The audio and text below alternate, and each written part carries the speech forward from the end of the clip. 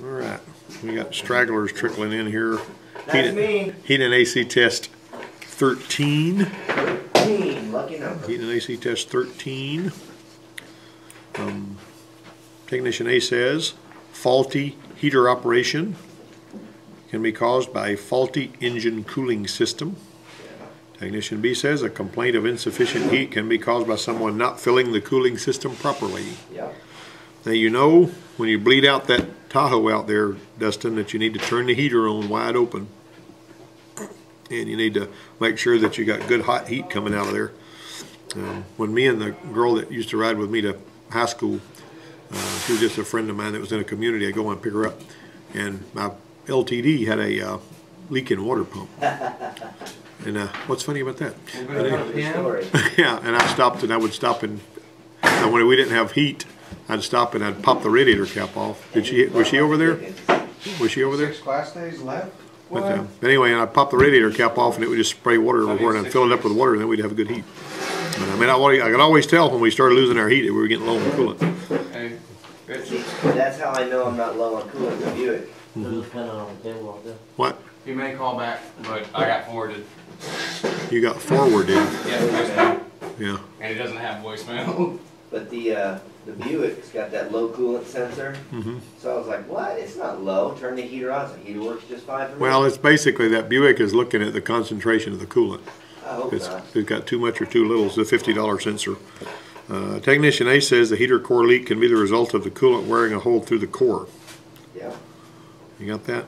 Oh, by the way, it was C was the other one, and that would be both of the guys were right. Technician B says a core leak can be caused by chemical action eating a hole through the core. And so that was good too.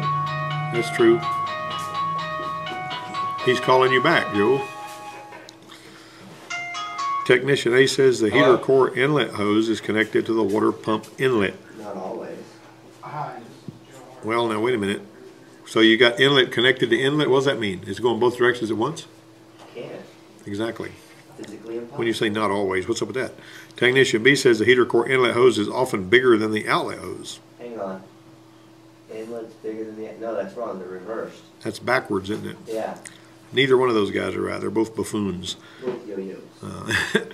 Insufficient heat output from a heater can be caused by A, plugged core, B, airlock, C, faulty thermostat, or D, any of these. Any of these. Everybody like that? Any of these. Technician A says faulty cable adjustments can cause improper heat and AC operation. That's if you've got cable operated doors, right? Technician B says a broken vacuum hose can do the same thing. I'd say they're both right. Charlie is right, both of them. Vacuum motor should do what? Should it move when vacuum is applied to the port? Should it hold vacuum? Should it both A and B, or should it neither A and B? I think both A and B. Yeah, this is a vacuum motor here. I've always holding this up in front of the class. It's a vacuum motor, part of an AC system, Yeah. and all that. And, you know, this one here is actually a two-position vacuum motor.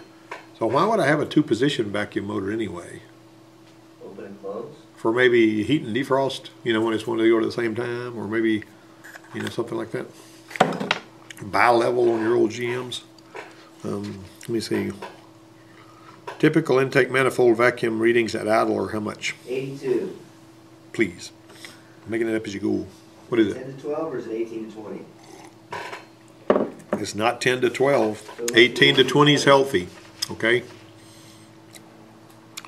Vacuum diagrams generally contain all of the following except vacuum control door positions, vacuum control components, hose colors, or vacuum temperature readings. Hose colors?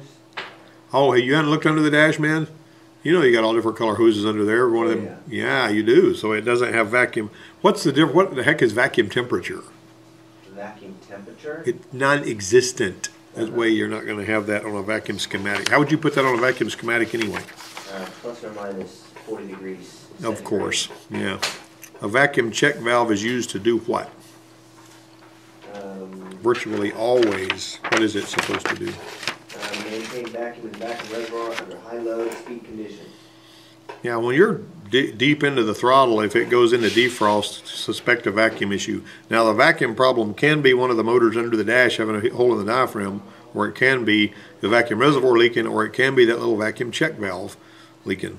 And some vacuum check valves are built into the doggone reservoir. The one on Adam Napper's car is built into the control head. Wow. Which is very, like yours too. Yours would be that way too. Oh, that white car you're driving, not it was your fiance's car. Let's see. Technician A says a thermostat that opens too soon can cause poor heater operation. Technician B says low coolant level can cause poor heater operation. So we're obviously talking about heaters this week, right? Both of those Yohos are. Both of those guys right there. What was So, 9? and I will tell you that, huh? What was 9? Yeah, 9 was Are 8. we on? We're on. Did you talk to him? Yeah, I talked to him. Yeah. What did he say? 4 o'clock. 4 o'clock. He gave me the address. I'm gonna punch it in on my GPS That's and call. All right then.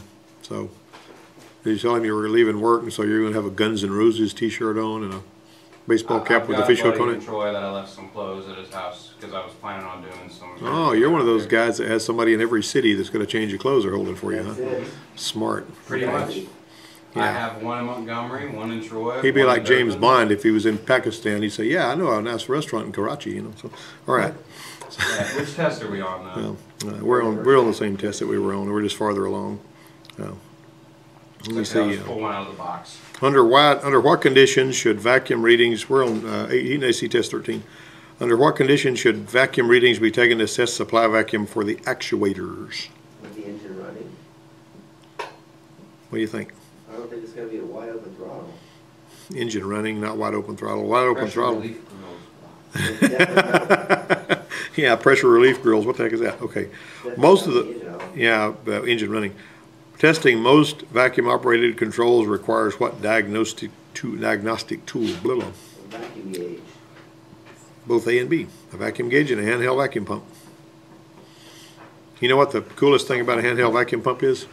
What's that? It really sucks, man. Okay. After That's funny there. After the water pump was replaced and the coolant system was refilled with coolant, the heater stopped providing warm air. Which of these is the most likely cause? Ding, ding, ding. I'm going to go with C. An air pocket is trapped in the heater core. That's why you need to make sure you got your heater on high and you're checking to make sure the heater's good and warm. Had this one guy, I told him, he used to sit in that chair right there where Joe is right now. And I told him he had a vehicle just like the one that Dustin is doing right now. And he got a radiator for it. And he put it in there. And I've been, the whole semester I've been preaching, putting cooling system, filling the cooling system is not like pouring water in a bucket. You got to burp it out. You got to make sure the thermostat's open. You got to make sure there's no air in the block. And he was just in a big hurry because it was his vehicle. And so he drove out of here and he wound up over there somewhere later that weekend at the IGA or somewhere. And it started overheating. So he took the radiator cap off in a big hurry to see if it had water in it, and it sprayed a bunch of hot coolant out and gave him some secondary burns. But I kept telling him, you know, run the thing until you know the thermostat's open. Don't feel like it's full just because it's up in the top of the neck. That ain't the way that works. You're going to have to run it until the thermostat opens up. Cap off. You're going to take 30 minutes to make sure that thing's right if you do it the right way. You know, if you get in too big of a hurry, you mess up every time.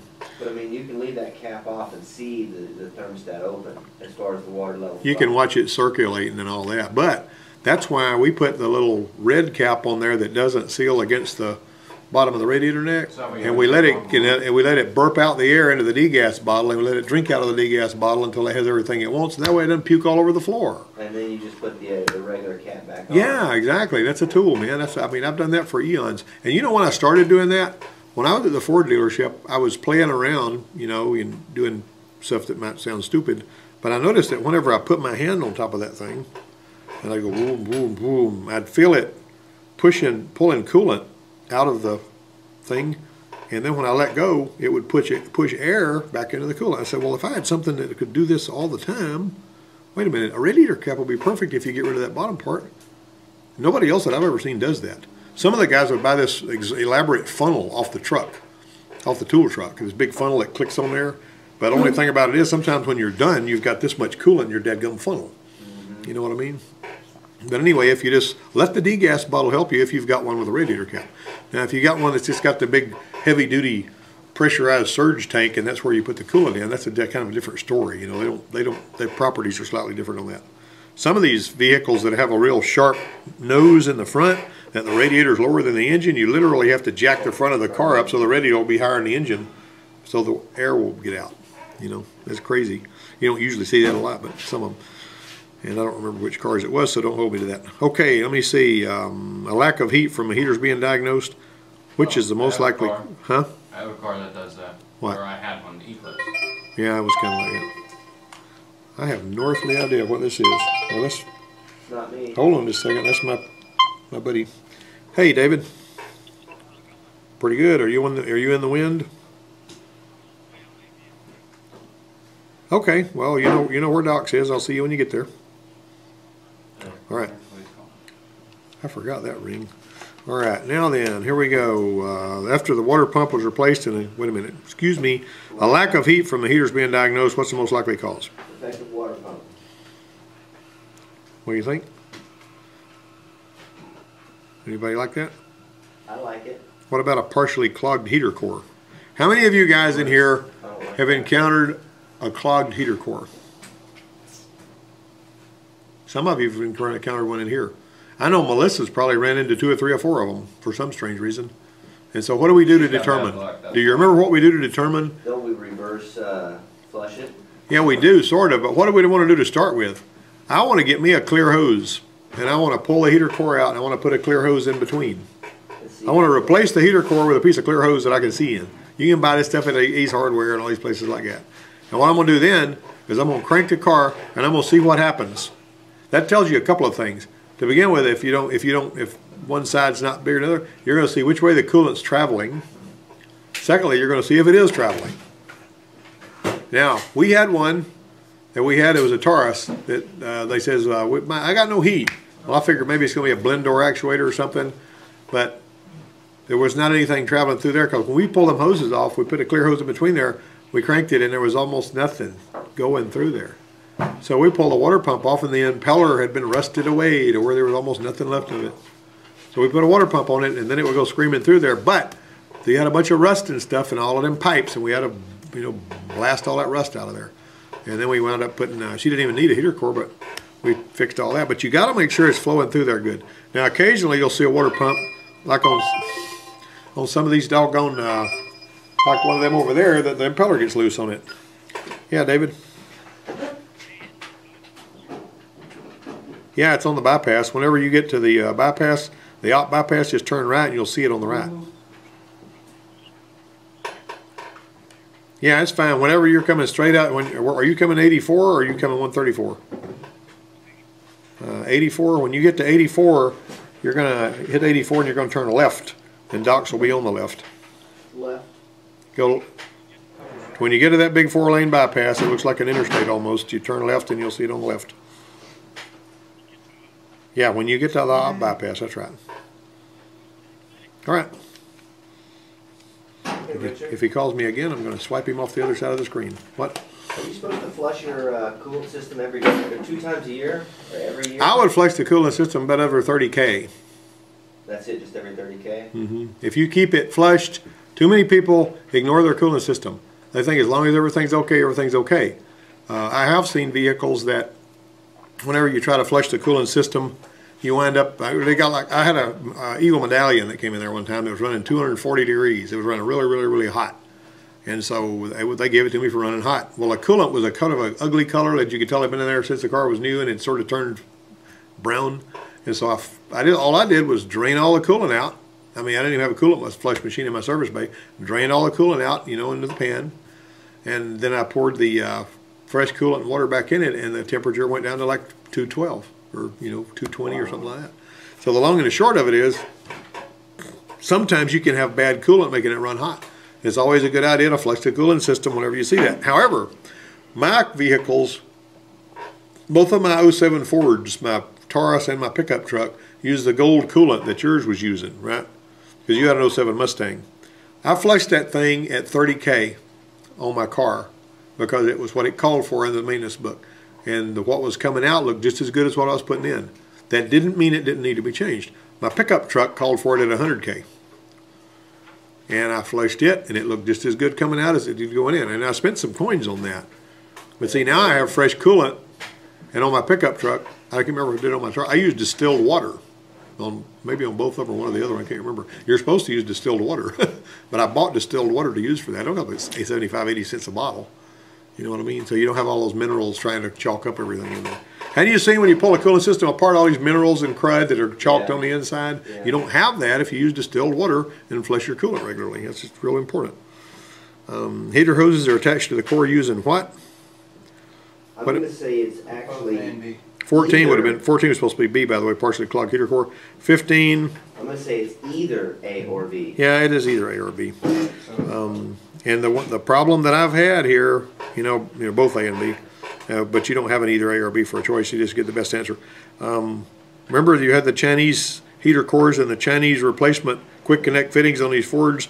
The thing won't go on there all the way, and I hate those darn things. So what did we do on the Expedition? I mean, on the F-150, we just took those things off, shoved those things up over the little rib on the heater core, tightened a clamp on them. That way they're not, they're on there good.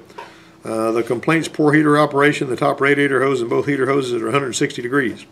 Technician A says this problem is caused by a plugged heater core. Technician B says the thermostat must be stuck open. Who's correct about that? I don't wanna say both of them. What do you think? Poor heater operation, the It's- top radiator hose and both heater hoses are 160, so that means it's not a clogged heater core because you're obviously getting coolant flow through it. Both heater hoses are 160, so you're getting it through there. Getting flow, so it's gotta be the thermostat. Yeah, I would probably now see the answer key claims that's wrong, but I would say the thermostat's going to be my first choice on that. So, what are we supposed to put on it? Just B? Well, if you want to get it right and not cross up, get D, put D there because this is neither technician, but I don't like that answer. Technician A says the plugged heater core can be cleaned by filling it with ammonia. What? Have you ever smelled ammonia? Okay. I'm not doing that. Technician B says the best way to repair is to replace the heater core if it's plugged. B. Who's right about that? B. I'd say B, well, yeah, but I mean, we flushed them. We flushed heater cores and wound up, with no problem. That's So the best answer. usually you can, you can flush it. But basically 17, they're wanting B for an answer. AC performance test shows good high and low side readings, pressures, but the air discharge at the ducts is not as cold as it could be. This could be caused by what? Misadjusted actuator motor, leaky vacuum hose, blend nor not closing completely. D. Incidentally, on that 2006 Chevy pickup the other day, that we were hearing this tick, tick, tick, tick business under the dash. Weren't you involved with that? 17. We, B. We actually got you had a left and right blend door actuators, right?